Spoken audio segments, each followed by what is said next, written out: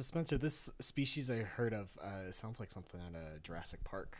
Yeah, right. The scene where Newman famously gets killed by the dinosaur shooting poison at him, right? Yeah. Yeah. So it's called the Texas horned lizard. Shoots blood out of its eyes, and like the videos of it doing this, like it's a spray of blood just blasting out of its eyes. It does it to ward off predators, and I mean the appearance of this lizard itself is like pretty intimidating, right? Like it's got spikes all over it. Like if that thing was, 500 pounds, imagine how terrifying it'd be.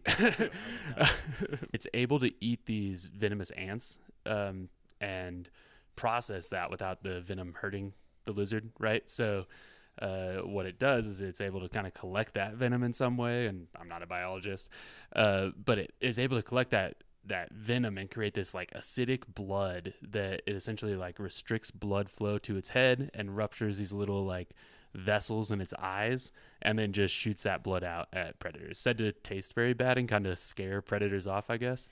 Imagine being the first human researcher, to like discover that this lizard crawling on the ground could do that. Yeah, right. In for a nasty surprise there.